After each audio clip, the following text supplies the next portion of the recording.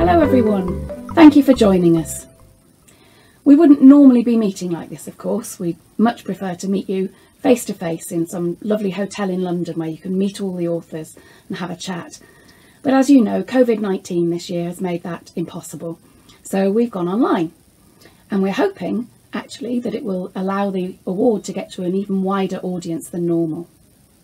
As well as this ceremony, there are going to be 12 short films, one for each of the shortlisted titles. Every year we gift to each author and illustrator a portfolio of writing, drawing, messages, all of which have been inspired by their books. And this year we'd like to open that up to you. There's an opportunity for you to send anything in that you would like to be included in that portfolio. These have been really challenging times for our book groups when they can't meet with their members very often. But we are thrilled that so many of them have been able to be involved today. So without further ado, I welcome you to the Federation of Children's Book Groups Children's Book Award ceremony, and I hand you over to Sarah McIntyre and Philip Reeve, who are going to be our Masters of Ceremony for today. Hello, I'm Philip Reeve. And I'm Sarah McIntyre, and we're thrilled to be here to present the Children's Book Awards ceremony. You may remember that Sarah presented last year. And it's really good to be back. We're just sorry we can't be there to present in person this year. But you know what it's like right now. So we hope that the time you save by not travelling to the ceremony will give you extra time to read more books! Yay! So I guess we should introduce ourselves. We make books together. Like which books do we make? We make... Well, Oliver and the Seawigs. Cakes in Space. Pugs of the Frozen North. Oh, and what are the latest books? We've been doing some really good ones. What are they? Well, the latest things we've been working on are stories about a roly-poly flying pony called Kevin. And they're called... The Legend of Kevin. Kevin's Great Escape. And the new one, which is... Kevin and the Biscuit Bandit. And where did Kevin come from? Well, this is a little painting I did on a piece of driftwood about 30 years ago. And I didn't know when I painted it that this character was going to end up in books. I just thought this piece of driftwood kind of needs a roly-poly pony on it. And then one time Sarah was visiting my house here on Dartmoor in the wild wet hills of the outermost west. And she saw this painting. And what did you say, Sarah? It's so cute! It's so cute, she said. I want to draw it. And then I did pictures of it, and we decided, yes, here's one of Sarah's pictures. And you can see he's very roly-poly. And we thought, this really looks like a Kevin. So we named him Kevin. We named him Kevin, and we started writing stories about Kevin, and the stories got longer and longer, and they turned into books. We would do a special story just for you, featuring Kevin, and it's called Kevin and the Book Awards. And we're going to take you indoors out of the wind and read it to you. Let's go.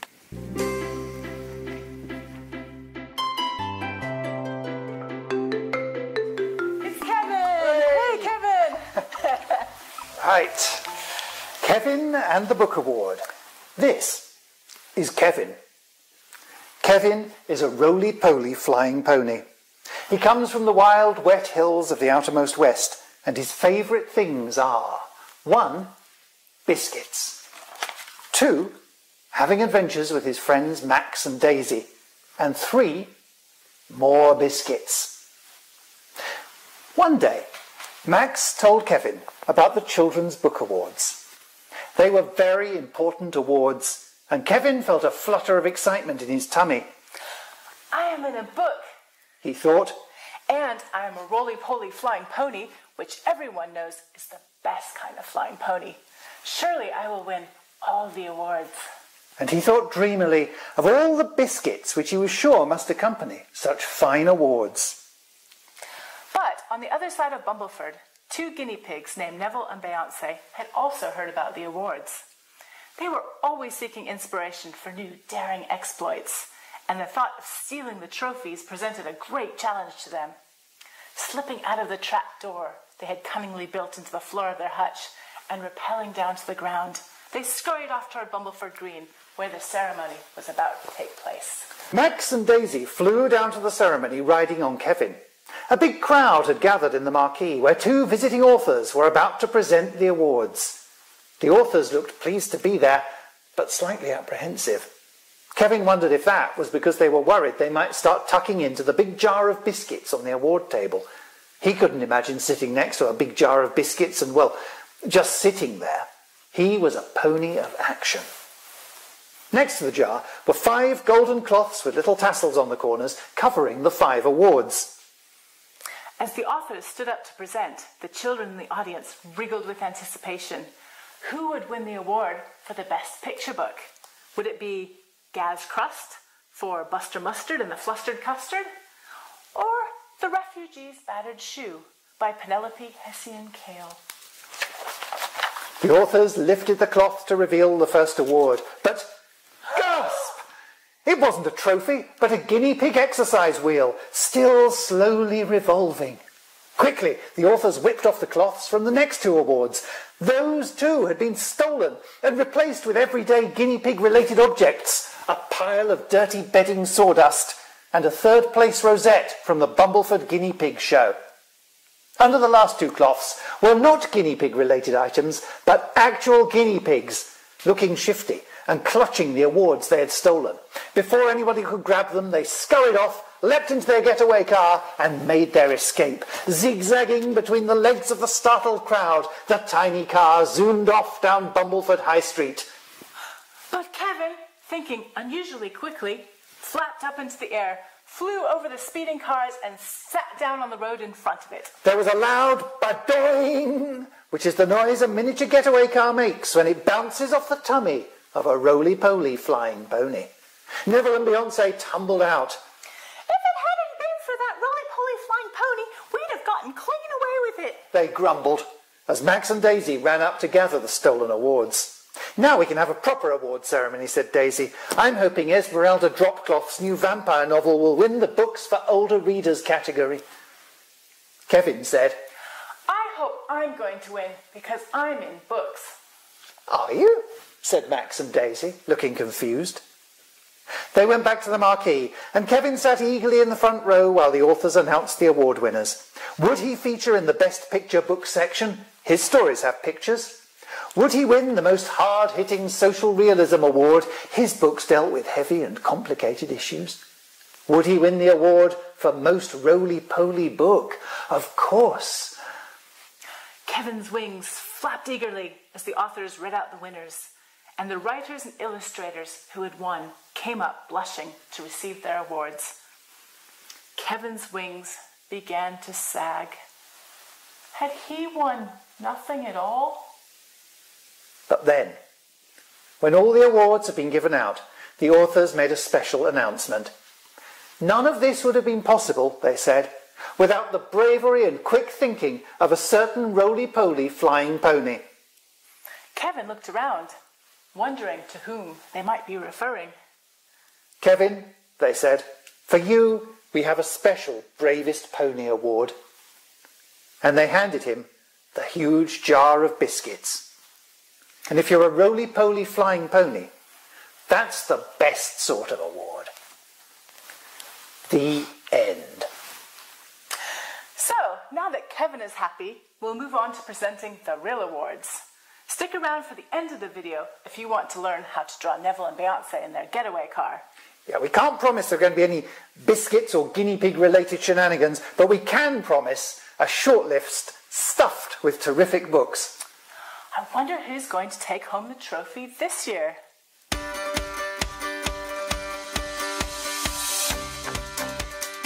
Let's start with the books for younger children. First up we have Jazz Dog, written and illustrated by Marie Voigt and published by Oxford University Press. Next up we have Matisse's Magical Trail, written by Tim Hopgood and illustrated by Sam Boughton, published by Oxford University Press.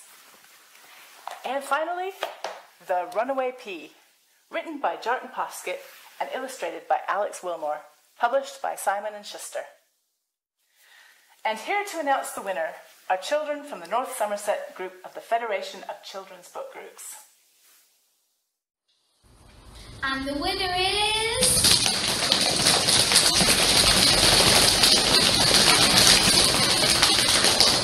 The Runaway Pig!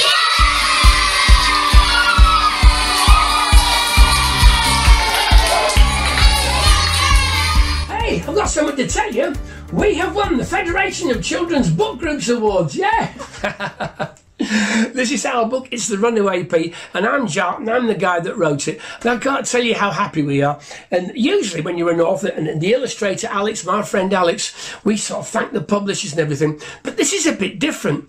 I mean, it's not just me and Alex that put the book together. There's a whole team of people at the publishers, Simon and Schuster. And there's Holly, and there's Polly, and wouldn't it be good if it was Molly? But in fact, the first lady that phoned me up and said, would I write a picture book, is called Alice. So Alice started all this. Thank you, Alice. But in fact, we're not really thanking them. All of us, Simon and Schuster, me and Alex, we're thanking the Federation, and mainly we're thanking you, because this is the only awards that young people get to vote for. And thank you so much for reading your books, having a think, sending in your votes. It just makes the whole thing so much more fun. And as well as a trophy, we get to see some of your pea drawings. I can't wait for that. This is just so good. I'm really touched. I don't know where to go with this. Take care. Thank you. Happy reading. Bye-bye. Yes! Thank you so much for voting for The Runaway Pea to be the winner. That's so exciting for me. It's brilliant. It's I mean, it's just wonderful. Thank you. It's such a special award as well, because it's voted for by all of you, the ones who are reading it, and that means so much to me. Also, thank you to Jarton for writing this brilliant book, because without the story, it'd just be a pea on his own there, just sort of rolling around, not really doing much. So amazing. What an amazing book he's written. I'm sure you all agree. And also thank you to Simon Schuster and everyone there for letting me illustrate this brilliant story. I'm also really looking forward to getting a trophy. Wow, never had a trophy before. That's brilliant. And also a portfolio of all your lovely artworks I hear, which I'm very excited to see. So thank you again so much. I can't tell you how much it means to me. Thank you. And now, onto the books for younger readers. First, we have Mutant Zombies Cursed My School Trip, written by Matt Brown and illustrated by Paco Sordo, published by Usborne. Next, it's Owen and the Soldier, written by Lisa Thompson and published by Barrington Stoke. And finally, The Maker of Monsters, written by Lorraine Gregory and published by Oxford University Press. And to announce the winner, we go back to North Somerset. And the winner is... Mutant Zombie Cursed My School Trip! Yeah!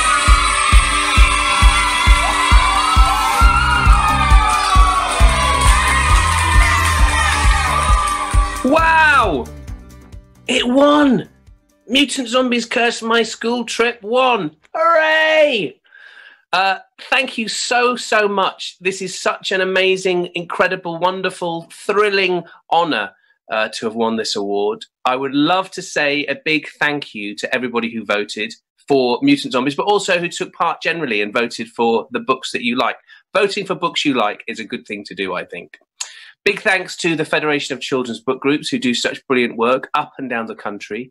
Thank you to Usborne, who publish my books, especially big thanks to Becky Walker, who's my editor, and who, amongst other things, has to tell me when I use the word fart too many times and when I overuse the phrase, his trousers exploded. So thanks to Becky for that. Thanks very much as well to Paco Sordo, the illustrator. Brilliant, talented human being, Paco. The illustrations are so good in this book. So thanks so much, Paco, for all your hard work. And because I'm socially distancing and can't be with you, I've got my own trophy here, which is my sausage dog mug, because I've got sausage dogs. And I filled it with cherry cola bottles. Yum, because that makes it extra special. So listen, have a great day, and thanks so much again for this brilliant award. Hooray! Hooray! Hello, I'm Paco Sordo. I'm the illustrator of this amazing book by Matt Brown, and I'm very excited about this whole thing, about the nomination, about the book winning the prize, and especially knowing that it's been voted by the readers. and we always work, especially thinking on the readers. So it's a great honor, and I feel really happy about it, and I'm very grateful. Thank you very much. And now on to the books for confident readers. First up, A Pocket Full of Stars, written by Aisha Bushby and published by Egmont. Next up is D-Day Dog, written by Tom Palmer and published by Barrington Stoke. And finally, Wild Spark, written by Vashti Hardy and published by Scholastic. And for the winner, back to North Somerset. And the winner is...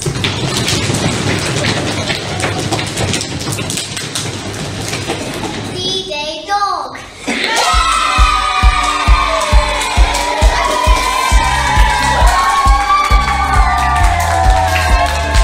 Hello, I'm Tom Palmer and this is my dog Finn, and we'd both like to say a massive thank you for voting D-Day Dog, the Confident Readers Children's Book Award category winner. We are absolutely thrilled, aren't we, Finn? We're absolutely thrilled, and we're particularly thrilled because this is like the only national book prize in the whole of the country where children do all the voting for it, and because of that we're particularly thrilled. So thank you so much. Exactly, thank you very much to the children who voted. Yeah, thank you very much to everybody in the Federation of Book Groups, Children's Book Groups, and thank you to everyone involved and to my publisher Barrington Stoke for publishing it. We are so happy with this. This is just a wonderful thing, isn't it? You can see how excited Finn is because he's a character in this book, as you know. So thank you very much, and all the very best with the rest of the award ceremony, and to all the other winners. Thank you ever so much. And now on to the books for older readers.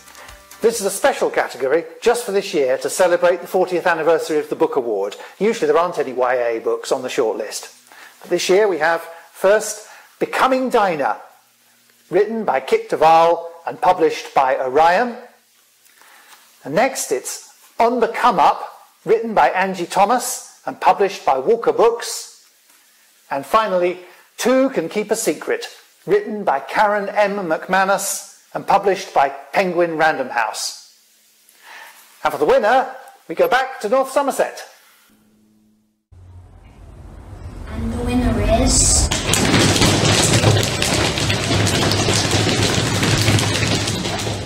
On the Come Up.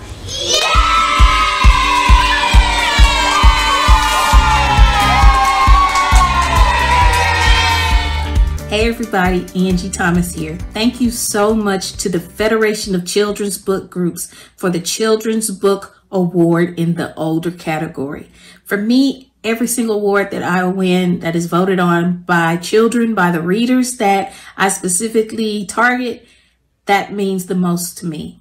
It's truly an honor to write for young people. It's truly an honor to write stories that they connect with, that they enjoy, that expand their imaginations, that help them better understand the world, that give them a microphone of some sort, that empower them to use their voices. It's an honor to be that vessel for them. So to know that they voted for this award and they chose my book as the winner, that means everything. So thank you to the thousands of children across the UK who voted for On the Come Up. I'm so glad that Bree and her story connected with you, and I hope that it empowered you to find your voice and to make some noise. Thank you again to the Federation of Children's Book Groups. Thank you to my publisher, Walker Books, and thank you to every single person who has ever picked up one of my novels and found themselves taken away by the pages. Hope to see you one day in person and celebrate in person. But until then, stay safe, be blessed, and thank you again. Congratulations to all the winners. And everyone who's been shortlisted is going to get a beautiful portfolio that's been created by the children, which is a collection of their responses to the book. I saw them last year and they were so lovely. So everyone will get one. And now, on to the overall winner. And to find out who is the winner of the Children's Book Award 2020, over for one last time to North Somerset. And the winner is...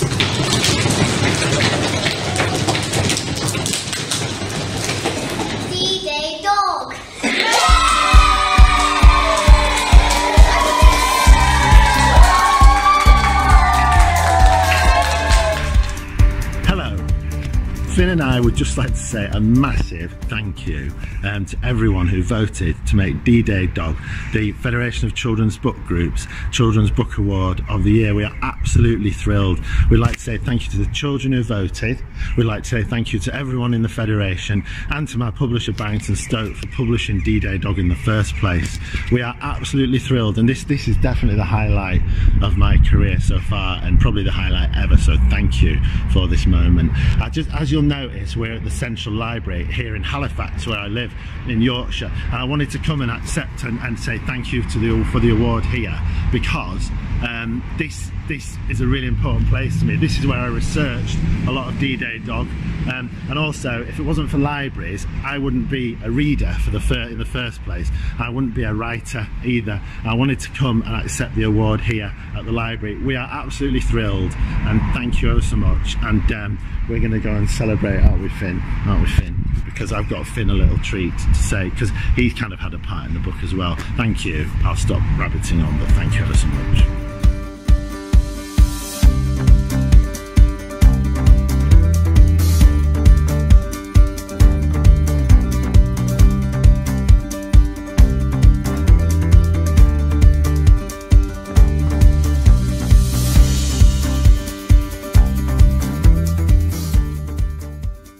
Thank you, Philip and Sarah. As usual, our younger members have given us an amazing shortlist of brilliant books, and I send my congratulations to the category winners, and also, of course, to Tom Palmer as the overall winner. Now remember, if you would like to send to any of the shortlisted authors a message, a piece of work, writing or drawing that's been inspired by their book, then there are details on our website as to how you can go about doing that. Don't forget too that this film of the ceremony and the 12 short films of the shortlisted books will stay online so that you can share the excitement and the fun with your family and your friends. Well, the Children's Book Award clearly does not happen as if by magic. We have an awful lot of people to thank this year. The local groups of the Federation do all of the work during the year to bring children and books together, and this year has been particularly challenging for them.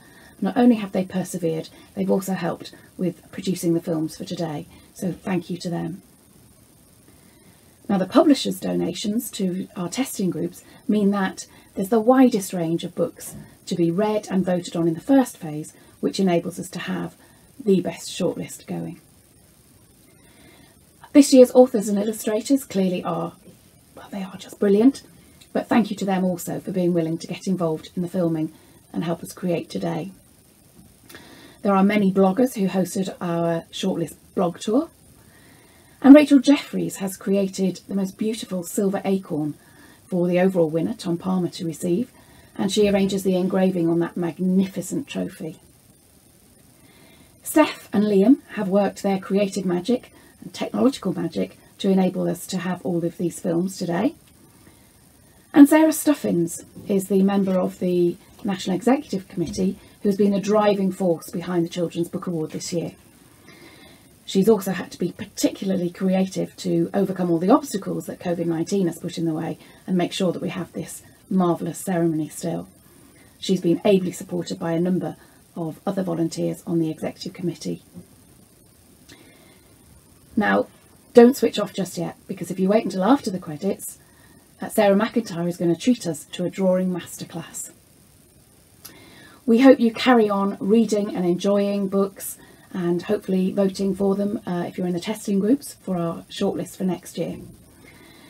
We really hope to see you again next year in whatever format this ceremony is going to take then.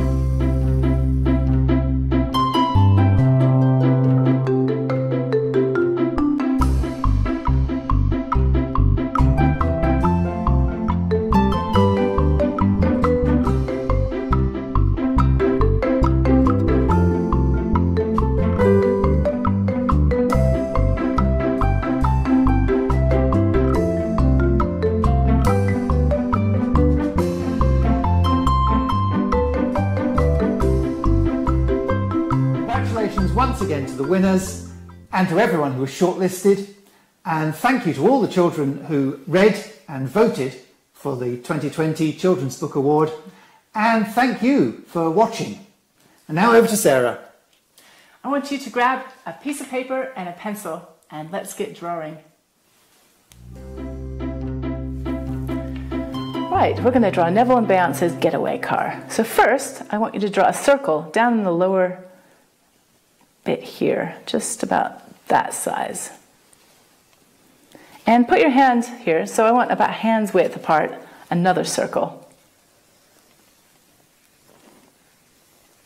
And then do a second circle inside of that, and one inside of here. So it looks like two big owl eyes. And then a little dot there, little dot there. And we're going to connect these with a solid straight line. And keep going a little bit here, a little further, and a little further on this side. And then we're going to do two little lines, one here and one here. Now we're going to draw the bumper. So we're going to start about here, go across this line a little bit further, and a second one.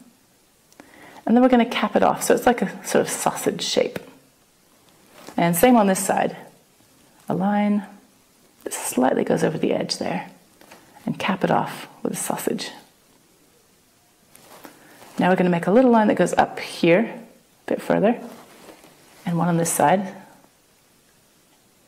And then we're going to do a line that goes all the way across, kind of like a frown shape. So a little bit going up in the middle. There we go. Now let's do the front headlight, coming off like that, and a stripe there, and one off the back. It's a bit smaller. That, and another line across. And just to make it cool, let's put a fin on the back. So a line like that, and another here. And let's put the steering wheel right about, so it's kind of just behind the front wheel coming up. And the front of the windscreen, it's convertible. And then a line, diagonal line down like that. Now let's draw Beyonce in the car. She's kind of a big potato shape, really. I'm going to start about here and come up to there and then stop. And then this line will just be straight down. And we'll put her little nose here. And put ears which go up, down, up, down. And then a line that connects them to the head, another there. And maybe some little stripes here for her ears. And she's got some really cool glasses. So we're going to put another little sausage shape there. And then the arms of the glasses stretch back like that. And they go over her nose. And then you can just see the other side of the glasses right there. And she's wearing a little scarf around her neck. So two lines like that. And a knot, a little circle. And then two shapes kind of like leaves coming off that. They're trailing in the wind. And her arms coming up over the steering wheel. Like that, and a second line underneath. And she'll have hair that's blowing in the wind, so you can draw as much or as little hair as you want, or fur. And we'll make it really simple. We'll have, to draw Neville, we'll just draw another head behind. So another line like that, and down. And then his nose. Maybe we'll make him smiling. And you can barely see him there. You could give him his little mask here. He's got a mask on, but you can't really see his face, so we'll just color that in dark. And you can probably only see one of his ears sticking up, so up, down, cap it off, stripe, stripe, stripe, and maybe a little bit more fur. Now let's do the back seat. Here's the seat here, little sausage shape again, and she's got a door handle right there. And let's put the swag in the back. They're stealing stuff, so it's a big bag of swag. A line coming off, another line like that, and a kind of rippled line on the top. And you can even write swag on it. And then let's put the road underneath. That can be quite a jaggedy line. And there might be sort of gravel coming up from underneath the wheels because they're going very fast. But gravel there. And maybe some action lines in the back to show their speed. And then it's up to you. You can design the car however you want. It might be polka dots, stripy. You could do a rainbow boat. I think I'll do that. But you design it any way you want and color it and add all sorts of fun stuff to it. There's my rainbow boat. And finally, when you're finished, sign your name. Give your best artist signature. So I'm signing Sarah McIntyre. And there we have it, Neville and Beyonce in their getaway car. Thanks so much for joining me.